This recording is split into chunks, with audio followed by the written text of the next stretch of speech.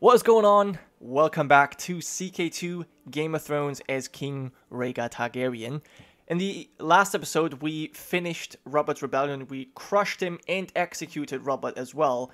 And then I was kind of hoping for the Tower of Joy event to fire. We even brought our troops in place here in the Princess Pass. I was told the top holding is actually Tower of Joy.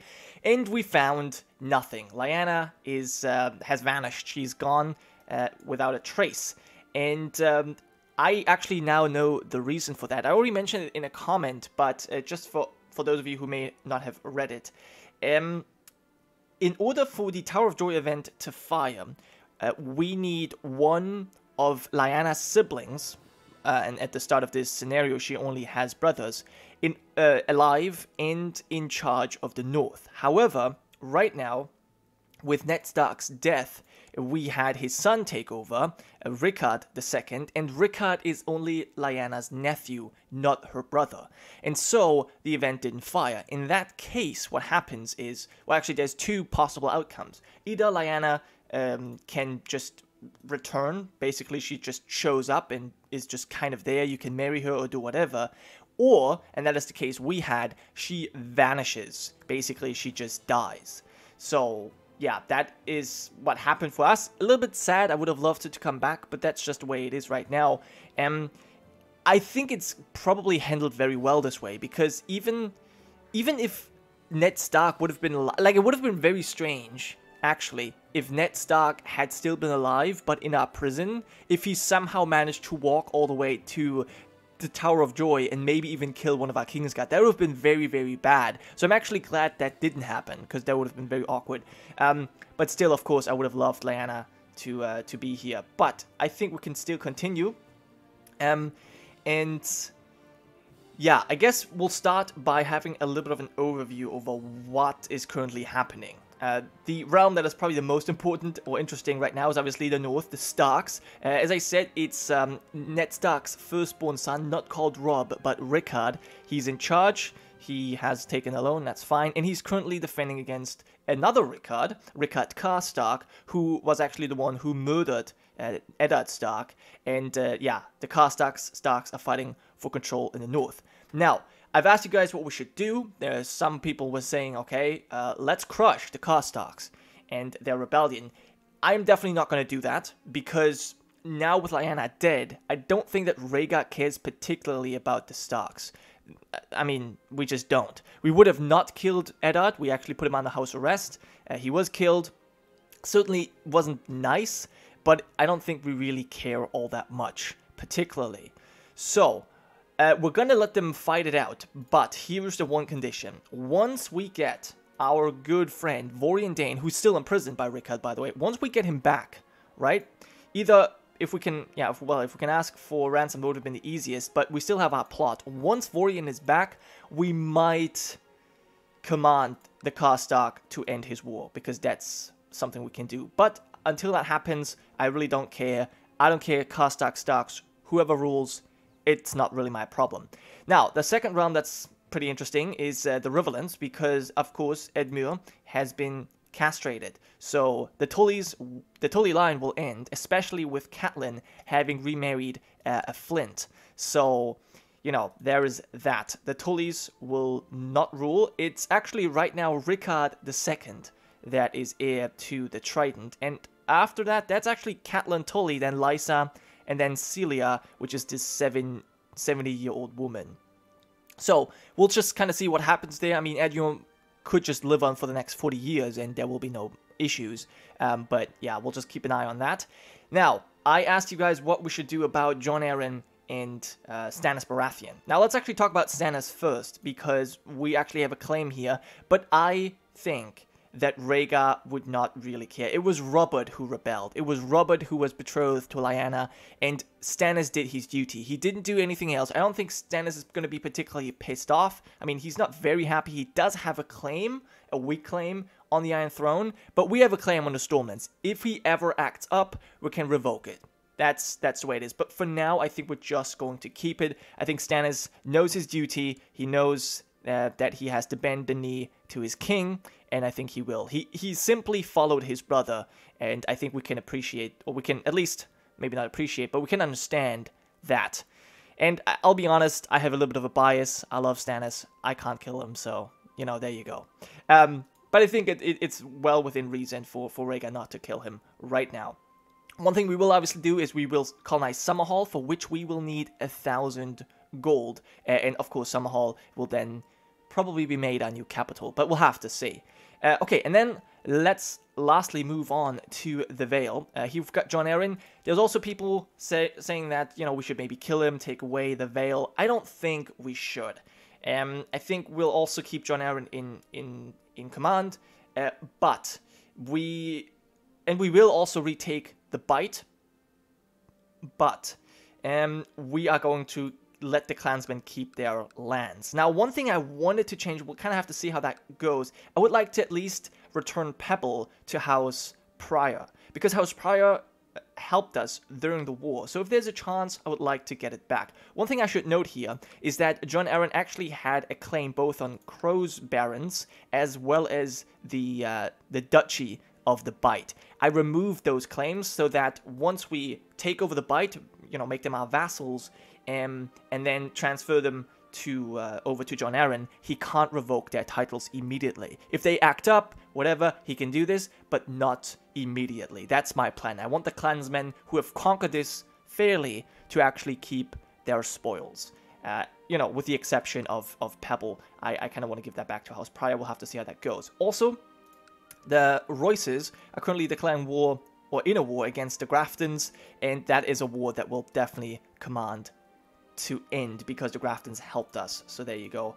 I don't want them to lose Goldtown. And then that's something I have to do in between episodes. I will have to revoke that claim as well. Otherwise, they're going to just declare another war in 10 years.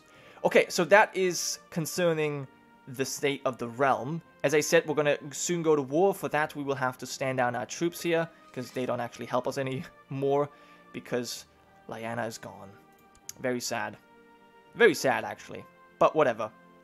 Okay, so we have our plot going on. Let me quickly check what else I've written down. Right, so there's a few intrigue options we have to do. First of all, I think we're going to dispose of the wildfire. Our father has, had that done. I don't think we want that anymore. So let's get rid of it. You pay a visit to the Alchemist Guild in King's Landing and order the Chief Wisdom to destroy the Axe's wildfire. Are you sure, Your Grace? He asks. The substances are quite difficult to dispose of safely. I suppose we could, if we were to dedicate ourselves to it entirely, but it would take many months. That's gonna cost money, really? Fine. Alright, fine. Fine. We'll do it. I want to get rid of that. We do have our loan to repay, so we need to pay attention there. We definitely want to call our court out of hiding. That's our brother, the Viserys. We definitely want to have a coronation as well. Oh, we could issue a demand. You know what? Actually, yeah, let's go ahead and do that. Yeah, let's do that, and let's request a coronation. Let's see what the Starks do. If Rickard decides to release Vorian, we'll command the Karstarks to stand down. I think it's easy as that. If they don't do that, we'll let the Karstark rampage. I think that's basically the best way we can do this. Now, the High Septon has accepted. Oh no, I don't think he has yet, but there he goes. He has now accepted. Apparently he's a wicked priest. Okay, I don't think I care about that too much. Now, there's all these people that are not coming to our coronation. Yeah, that's fine. I mean, I don't actually want all of these lords. Okay, those are quite a few. Thank you very much. So we'll click through all of that. And something else I've forgotten. We've got the coronation. I do want to have attorney at some point. But yeah, we've called the court out of hiding. Right. There's a few more things. Of course, attorney. I want to write a book at some point. And I also want to quickly have a look at our council. So, Hand of the King, Prince Doran Martell, Master of Laws Jorah Lynx is fine. Master at Arms, Renfred Riker. We could change that to Barristan, but I think we'll leave him. We'll leave him in that position. He's done well. I don't see a need to change that. Master of Coin is currently Gilbert Faring. He's done a decent job, but I kind of want Tywin there, to be honest. So let's appoint Tywin there, and let's have him. Okay, yeah, that's fine. Then Varys is Master of Whispers, that's fine. Pycelle and Septon. Now, we've got other council titles. We've got Master of Ships, Aaron Drift. I think he's fine to stay as well. But we do have 2 advisor slots. Perkin, I don't even know what he is. Perkin Boggs and Lord Eustache Brune. I think they can safely be removed. Let's fire him. I don't think we need them on the council, and we'll instead reserve, or we'll instead give these titles to, yeah, other lords. Now, one could maybe be Mace Tyrell. After all, they did help us. And then who else could receive that title? Maybe Barristan. I'm thinking Barristan Selmy. Let me quickly see if there's someone else here that might deserve that spot. I don't think so. I think... Yeah, okay, I think we're going to go with Barristan Selmy, because as Lord Commander, you should be on a small council. So there you go, Barristan the Bold. Perfect. Okay, anything else? Yeah, we still have prisoners that I think I'm just going to release here. This is some... Yeah, this is just some random person. And then Lord Manfred Lawleston, you'll be released as well. Good. I think that was all I wanted to do, and we can actually move forward after only 11 minutes. Perfect. We're fast. We're so fast. Okay. High Lordship. Okay, yeah, let's move forward just to get a few things done. And, I see no reason to quarrel with you. I shall release the prisoner at once. Well, that is great. So there's Warrior Dane back home. Now, we can give him honorary title, or, you know what? Maybe, I said, you know, I wouldn't want to, depose of, Renford Riker. Maybe Vorian... You know what? Okay, here's the thing. I'm not going to make him Master Arms just yet, but I will maybe give him that position later. For now, all I want to do is give him a commander title. Who's one of our weakest commanders? Renifer Longwaters. Gilbert Faring. We actually do have quite a lot of good commanders, but yeah, Vorian, I want you here instead as a commander. Perfect. Okay, so with the Stark Lord accepting, I think we can command the Karstarks to stand down. That's what I said. There you go. They shall not refuse. Okay, we have succeeded our plot. Perfect. And we will spend enough money on the food to make it nice, for sure. Now, I'm afraid I cannot end this war. My cause is just, and as such, you have no right to command me to stand down. Okay, yeah, I guess we'll, Oh, you will choose who receives the claim. He will be branded as a traitor, that is for sure. But I'm not sure if that helps much. Yeah, Bronzion Royce, I think I'm gonna have to imprison you. Because, yeah. Okay, he's stood down. Oh no, he's... Alright, this is being problematic. Why are you guys being problematic? I can command you to end the war. You 12-year-old, you should maybe not be as stubborn as your father. Bronzion is actually... Oh, he's joined the Brave Companions. Interesting.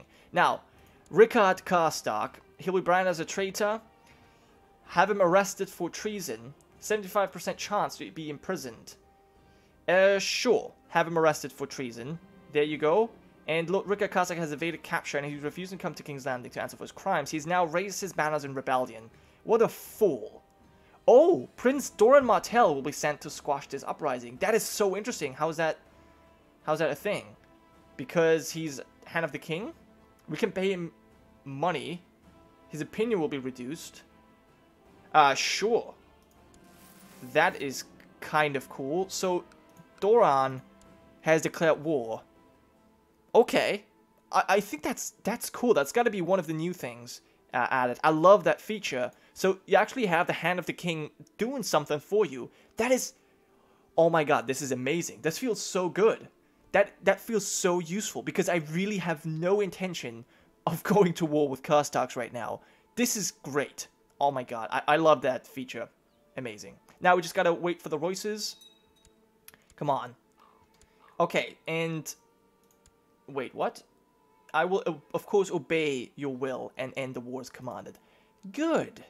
Very good. All right, so you now only have a weak claim, which should make it, you know, not as easy for you to take Gold Town in the future. Perfect. Now, I realize the Grannisons, the Fells, and some of the other Stormlords that have helped us are not getting any rewards at the moment. We'll keep that in mind. Maybe if we need a Kingsguard, we can prefer one of their candidates or something like that. But at the moment, they've simply done their duty, and so they don't need to be rewarded immediately. Okay, so is there anything else? Right, now all I really wanted to do is we are crowned, right? Are we crowned yet? I'm not entirely sure. Oh, okay. My wife Elia has grown old and less than attractive. She's 29. Come on. Come on, Rhaegar. Okay. Maybe a young mistress will bring some excitement to my life. Now, Elena is actually the wife of Jaina Slint, and I gotta be honest, it's a very pretty portrait. So, I don't know, Rhaegar. It's kind of hard to say because he's not a lustful character. He's not depicted here as a lustful character, and he... Oh, it's because I wanted to fall in love. Is that... I have that ambition. Chaste, zealous, celibate. I'm sure my wife will allow me to indulge myself. Okay.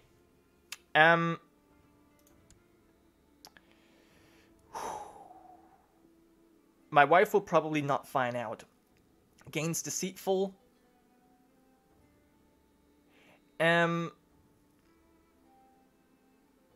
Okay, here's what I think. I think the Dornish, they don't really care that much. Our wife apparently still likes us, even though we did the whole Lyanna thing. We made her brother Hand of the King. I mean, can the Dornish really complain? I think right now we're just gonna take Elena. I don't know why. I feel like... Okay, here's what we'll do. We'll take Elena, or we'll try anyways. If she refuses, then that's fine, and then I will change our mission or ambition to something else, because I think this event may be resulting because you want to fall in love. So we'll try and indulge once, and of course we fell in love. Yeah, obviously, of course, and yeah, I guess that's fine. That's not great. Is my wife angry? She apparently is not, so that's good. We must select a Warden of the East. We will give that title to Jon Arryn. That's fine. And yeah, we fulfilled our ambition. That wasn't exactly my plan. Okay, let's keep her as a lover for now, because we obviously are depressed in a way, maybe over the loss of Lyanna. But if the first event that kind of comes up where we have to decide between Elena or our wife, I think we're just going to go with our wife and break up with Elena. But for now, we'll keep her around. And let me see. I think maybe a Dragonet could fit our character. Although, actually, no, hold on. I want a war chest. I want a war chest because we need 1,000 gold to colonize Summerhall. So I think this is the best kind of thing. We're not using that for war necessarily, but using that for Summerhall. So we want to build that up. Perfect. Okay, and there is our ceremony. Those of the realm have started arriving in King's Landing for the coronation ceremony. They have been offered shelter, bread, and spiced liquor, as is their guest right. And over the coming days, there shall be much feasting before the grand coronation. Awesome. Now, there's one more thing we can do. Extort subjects. Yeah, we're not going to do that. Of course not. There's a few people we can imprison. Sir Jaina Slint. Wait, why? He has acted dishonorably toward... Has he? Has he? I would say we have acted dishonorably towards him, right? Yeah.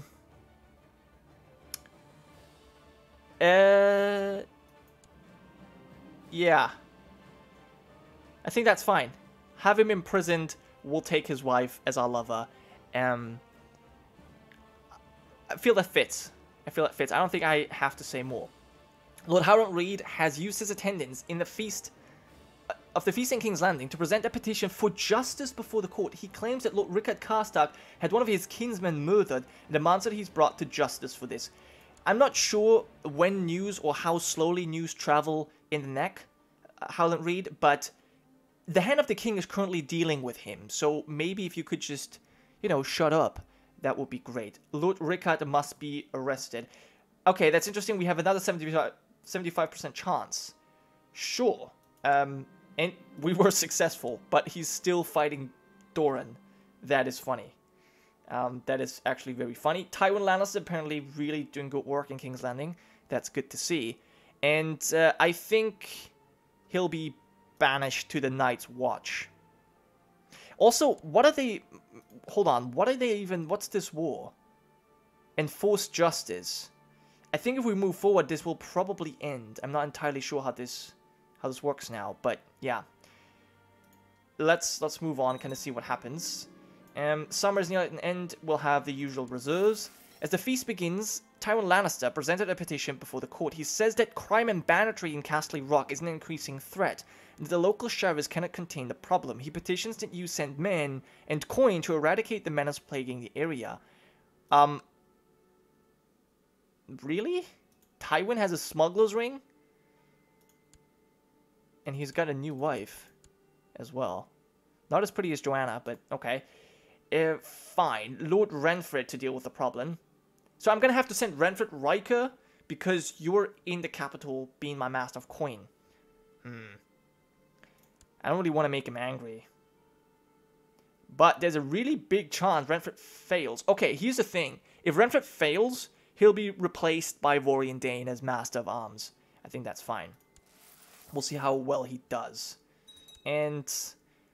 oh my goodness. Renfred organized a group of men to tackle the bandits and rogues. He successfully captured or killed many prominent criminals and publicly hanged them as an example to others. The problem has now been stamped out and Lord Paramount Tywin is satisfied.